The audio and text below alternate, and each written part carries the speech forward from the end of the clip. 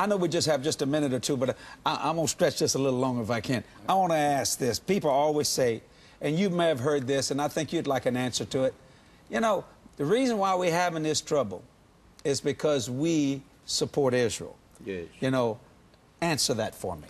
Well, it's absolutely wrong because, A, these fanatics call America the great Satan. These fanatics hate our theology, they hate our wealth, they hate our freedom, they hate our God. If Israel were not there, they would still be coming after us.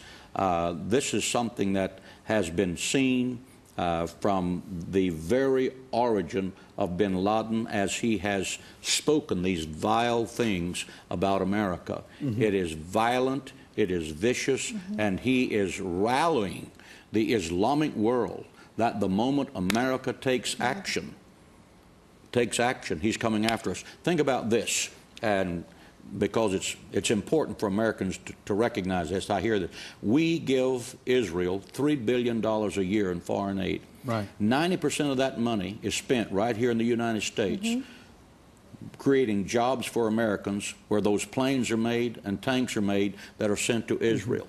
Israel is the only nation we've ever loaned money to that has paid us back. If Israel, the Israeli Defense Forces, were not in Israel, keeping stability in the Middle East, America would have to deploy their forces there to keep peace in the Middle East, and it would cost us mega billions a year because we cannot afford for anybody else to get their hands on that oil-rich Persian Gulf. If Israel was not there keeping the peace, we would have to go there and keep the peace. That money we give to Israel is a Kmart blue light special. Praise God. Yes, it is. Hallelujah. I tell you what, $3 billion blue light special. Praise God.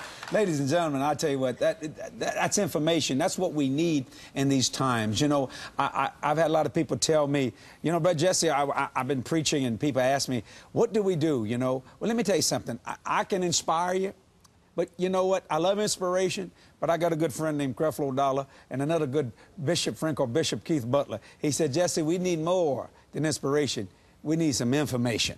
In other words, we need to know what to do, when to do, and how to do it.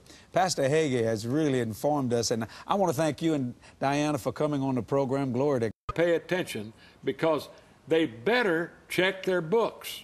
The last 4 wars we have had, the smaller wars, not World War II. Right. But the last 4 wars we've had have been to save Muslims. Isn't that something? That's amazing. And that's what we're trying to do. We're not here to hurt anybody. We're here to help people. Right. Here's the deal. Bin Laden's daughter is married to the head of the Taliban's son. And that's the connection there. That was a recent wedding. That was a very recent recent wedding, yes. And they're all tied in there together. The head of the Taliban... It's family problems. He got family problems right now, like you talk about me and Doris sometime. I just showed Mr. Bin Laden Doris. I mean, when we get to going, I'm telling you, man, he'd surrender tomorrow. But let me tell you something.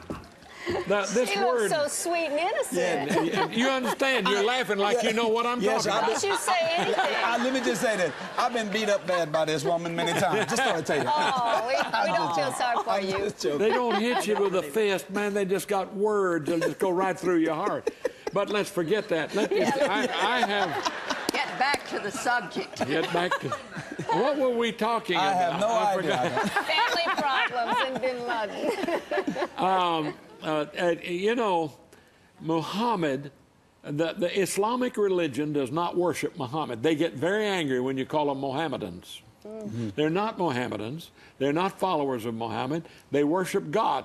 They worship God as the Jews worship God. Now, a lot of people get mad at that, but it's a fact. Up to that point, they're okay. Both Jews and Arabs have been fighting for years and will be as long as there is time, because they don't have the second step of the whole system.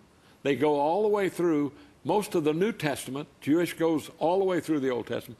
But we need to have the Christ of God tied in with these Muslim people.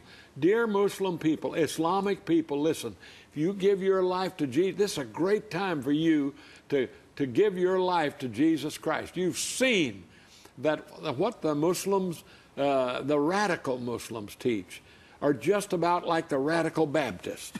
You know, they cause problems for everybody else. I'm not talking about all Baptist radical. I'm in trouble now. I'm a Baptist, so I'm with them. See, I love them. I put up with them long enough.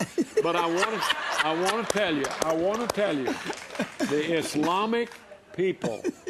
Islamic people are our hope. George Bush is not at war with nations. He's at war with terrorists. Mm-hmm. And they're as mad at the terrorists because they're ruining their countries for them, as we are. Right. Not quite as mad as we are right now. Uncle Sam doesn't get angry easy, but he's pretty mad right now. And I'm going to tell you, I remember Pearl Harbor, and I remember the exact climate. But let me tell you, out of the climate of Pearl Harbor came the greatest youth awakening in the history of the world. Youth for Christ was born. Billy Graham was created. A lot of these youth things. The youth movement in Texas and the Southwest, where 30,000 young people went into the ministry in 5 years, it caused a heavy spiritual reaction. Praise Folks, we're on the brink of a great revival. Hallelujah. Praise God God. is going to send a great awakening in America. And it's going to be the greatest awakening we've ever had. But you know,